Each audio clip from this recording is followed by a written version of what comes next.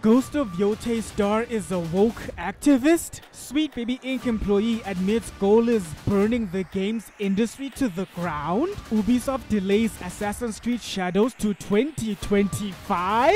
And once again, Ubisoft is under pressure to sell the company amidst their failures. Welcome back to Fan TV, where we love to dissect the latest video game disasters in this woke video game industry, while it's enjoying some slice of life moments from nerd culture. If you happen to enjoy what we do here, level up your support by liking, sharing, commenting, and subscribing. It may or may not unlock a bonus piece of free DLC content that I guarantee you do not want to miss at the end of this video. Erika Ishii. So you can see her tweets, very political, very divisive, and the type of stuff people don't want to see. A whole lot of virtue signaling, her saying various political things, even promoting the American Democratic Party and sharing a tweet and signal boosting a tweet that is encouraging people to vote and raise funds for Kamala Harris and all these other things. You know an activist when you see it, and this raises a lot of red flags for people when it comes to a video game, something that's supposed to be entertainment, and you have someone who is mixing their personal opinions and political opinions with their business account. Screenshot's been floating around with some of her greatest hits. Let's read through it. So this first one says, also can't help but notice the article focused mostly on the mechanics of our game and not which Pokemon is most effable. Pause. Which we spend far more time on in that episode, but fine. I guess I'll be the one to just keep us focused up on the important questions. So this is the type of stuff, a statement here that a lot of games journalists would cancel you for normally, but because she says it, it's stunning and brave.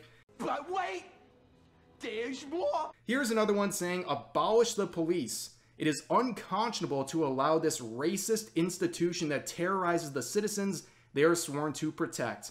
Abolish the police. Crack is cheap. You know, one thing I'll never understand is why do video game companies keep hiring people that hate their audiences? This Erika individual, based on their tweets, is clearly an unhinged woke lunatic, spouting dangerous rhetoric such as defund the police. I mean, Sucker Punch, do you guys realize that there is a very large majority of the population that doesn't take too kindly to such rhetoric? And having such an extreme individual associated with your game can end up costing you guys unnecessary bad press that could have easily been avoided. And it's not surprising that people have already written off this game as woke, because we are familiar with the telltale signs or the red flags that ultimately lead to the demise of a beloved video game. And you know what's funny? Gamers have been preaching for years, keep politics out of our video games. But activists like Erika kept pushing the envelope to the point whereby they created a politically charged atmosphere surrounding video games, such that even the average consumer is now forced to pick up his proverbial political pitchfork and torch in order to stand up against the desecration of video games. You wanted politics in your video games, well, now you got it. You have a hyper-aware, politically charged consumer base that will be hyper-vigilant when it comes to spotting the red flags in your games. And if they happen to see something they don't agree with, they will gladly subscribe to the famous newsletter that goes, if you don't like it, don't buy it. Now, personally for me, call me naive, but I'm still going to give Sucker Punch a chance. But of course, as a wise man once said, keep your expectations low and you will never be disappointed. That's not ridiculous. That's not ridiculous to say that. This is like a vast looking game. I think Ubisoft has done a really good job, by the way. You're a victim. I just lost my job. Can you tell me a joke to cheer me up? What's the difference between you and a large pizza? I don't know. What? A large pizza can feed a family. Sweet Baby Inc. employee admits goal is burning games industry to the ground. What is this? A Sweet Baby Inc. presentation resurfaced. I'm a narrative designer and sensitivity reader with a company called Sweet Baby Inc. Cool, but why am I here? Just so we're clear, this is a real slide. We want cooler stories, a safer world, burning the game industry to the ground. Why are you the way that you are? And then the Sweet Baby employee brings out an easy target, someone who is incapable of writing inclusive stories and thus needs the help of someone like Sweet Baby Inc., one of the greatest filmmakers and storytellers of our time, Quentin Tarantino. Because in my work, I meet a lot of Tarantinos. As an auteur, Quentin Tarantino feels like someone who grasps after edginess when they don't understand that growth, it also comes from joy. He holds a no pain, no gain kind of mentality that I think is unshakably rooted in white supremacist patriarchal values. Come on now, dog. Come on, man. You know, it's honestly not that hard to believe that people who have this warped political mindset produce poor products. Now, I don't know this for certain, but I'm willing to put money that in a world that is ruled by Sweet Baby Inc., the games industry, movie industry, and music industry would not exist, because there is no way in hell that a mind that has been corrupted and twisted with such a pathology can possibly produce something that people could love and enjoy. I'm not upset with y'all because I know you're mentally ill.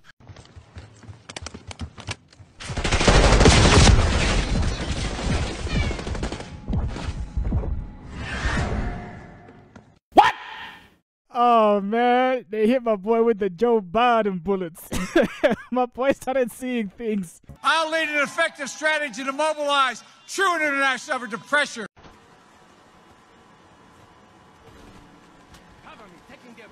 Yeah, I'm gonna fuck the shit out of you, boy. Yeah. Ah, this boy started moaning. Why are you gay? 誰もいないようだが。これはどうしたんだ? We are beyond the edge of Japan.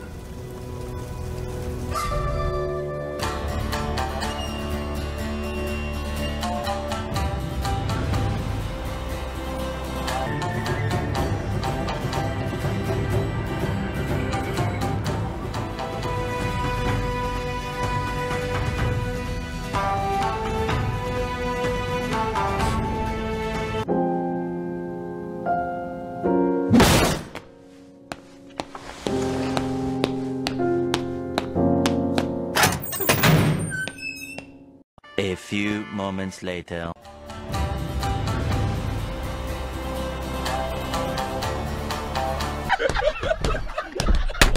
So Ubisoft's apology letter reads, "Dear players, Assassin's Creed Shadows is a dream project for us. Finally bring the series to feudal Japan with many features developed with our community in mind, such as parkour,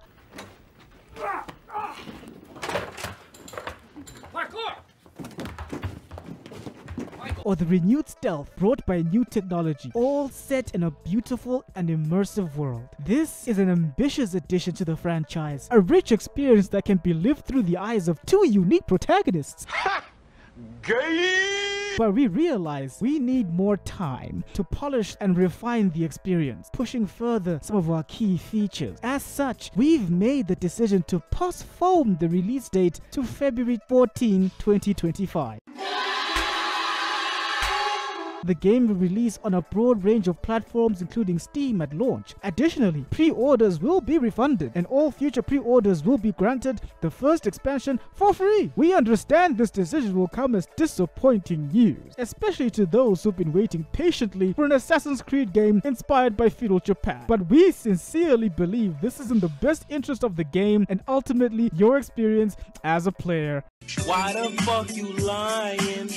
Why you always lying? Guys, we are watching history unfold before our very eyes. Ubisoft has never delayed an Assassin's Creed game. That should tell you that the situation behind closed doors is really serious. I mean guys, Ubisoft cannot afford another Star Wars Outlaws flop, because if they do, it could potentially lead to the full closure of the studio. But what do you guys think? Is there any way that Ubisoft can salvage this impending doom that is Assassin's Creed Shadows? I love the game. I love the hustle, man.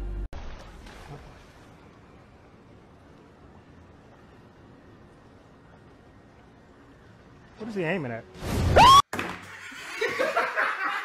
Guys, I'm not gonna lie, man. I think From Software has some of the most advanced NPCs out there, guy. Prove me wrong. Little over 4 years ago, Ubisoft was trading at nearly 90 euros. 90 euros. And 4 years and 7 months later, here we are, 9 euros. That means that the company has shed 90% of its total market capitalization. And right now, as this continues on. This is going to make Ubisoft worth probably less than $1 billion on the open market. Damn. By the end of trading today. Things like that lead to this.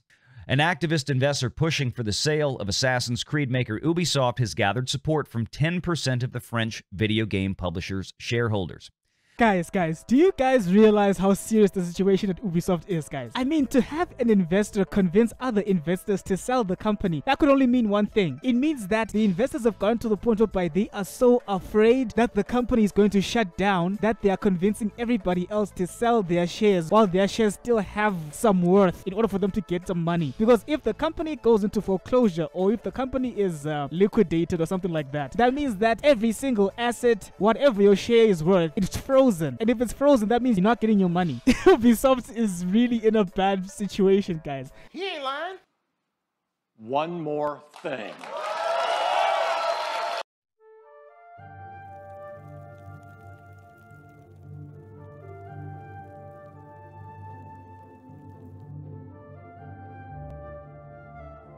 Thief! You won't get away with this! Stop right there, criminal scum! Hey, sir, how's it going? Nobody breaks the law on my watch. What was the problem? I'm confiscating your stolen goods. Now pay your fine. Oh, I don't have that much money. Or it's off to jail. Well, maybe if I can figure out another form of payment? Then pay with your blood! We must stay focused, brothers. We must stay focused.